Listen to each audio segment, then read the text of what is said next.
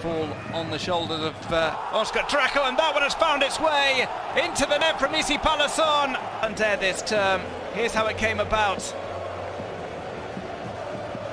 Duro, Rayo Vallecano 1, Valencia 0.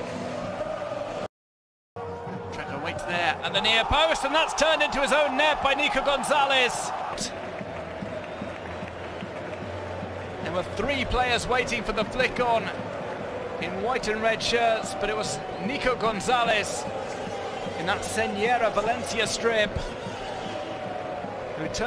Gabriel Paulista tries to make some space for himself. The ball has found its way across the line from Mouctar Diakhaby. Diakhaby gets past the defence.